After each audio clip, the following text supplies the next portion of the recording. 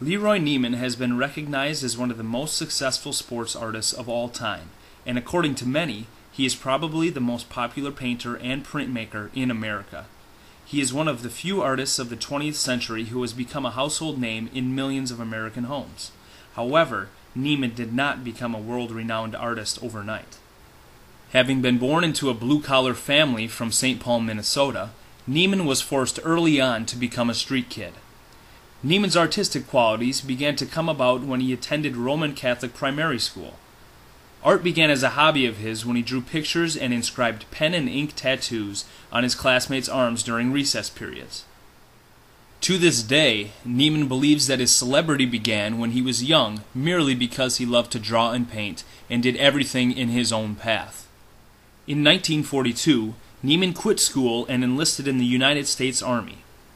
While serving as a cook for 4 years in the Army, Neiman started to realize his artistic ability when he painted a number of eye-catching, yet sexually suggestive murals on the walls of kitchens and dining halls.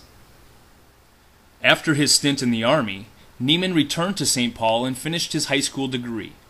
After high school, Neiman's artistic studies included stops at the School of Art Institute of Chicago, the University of Chicago, and the University of Illinois.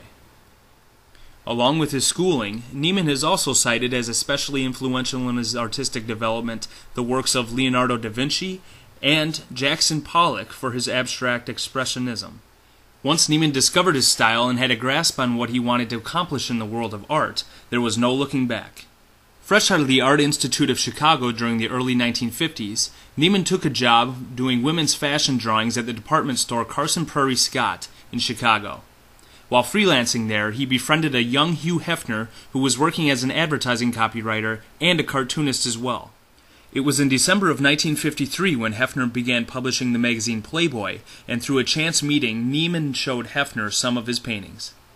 Upon Hefner's invitation, Neiman was then asked to contribute to Playboy magazine.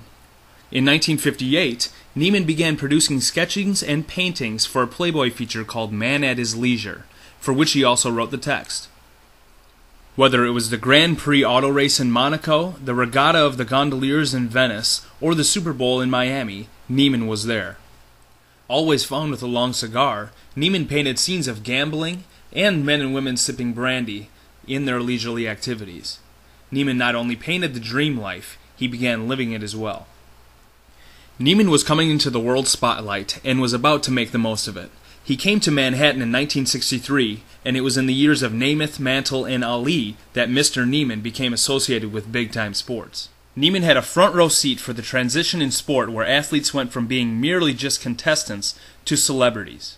Among hundreds of other famous people, Neiman has painted sports figures like legendary basketball player Michael Jordan, as well as iconic baseball figures Sandy Koufax, Roger Clemens, and Mike Schmidt.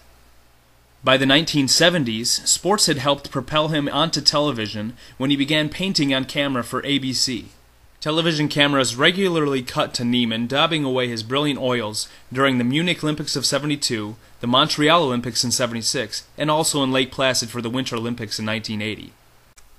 Now that we have a good background in sports painting, let's start our own.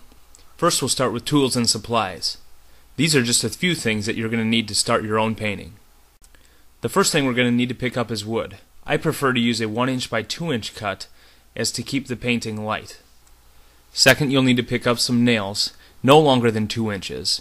We'll also need a hammer with those nails, a tape measure, a ruler or level, and also a saw. All of these materials can be picked up at your local hardware store. Home Depot, Lowe's, or Menards works best.